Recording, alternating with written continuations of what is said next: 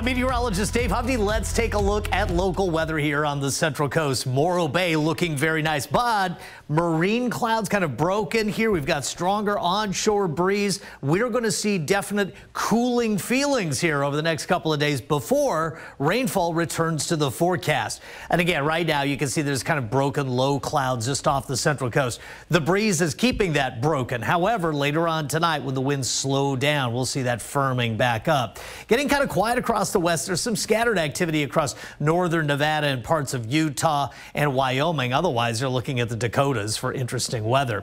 But for us, we are watching the development of an area of low pressure and a big trough. This was in my forecast the last couple of days. It's still in the forecast. Now, models are struggling a bit more in terms of timing and intensity today, but you get the idea here. Over the weekend, it's not quite here, but looking at what's happening later Sunday into Monday, the system is just off the coast, then it starts pushing into the Central Coast as we get into Monday. What could we see? Lighter amounts to 3/4 of an inch, but there are some models suggesting inch-plus rainfall even for the Central Coast. More details of that can be found on my social media and my story at KSBY.com. In terms of what happens before the system, it's just night, morning, low clouds, afternoon clearing. Here you can see just a lot of jet stream energy moving through the area in advance of the weekend. And again, we'll have our eyes on that system dropping in. 83 Paso Robles, 71 San Luis, 70 Santa Maria, 69 Lompoc, 77 Santa Barbara for your Friday, with overnight lows generally in the 50s. Though the Interior Valley going to see some lows in the 40s overnight, and then daytime highs just upper 70s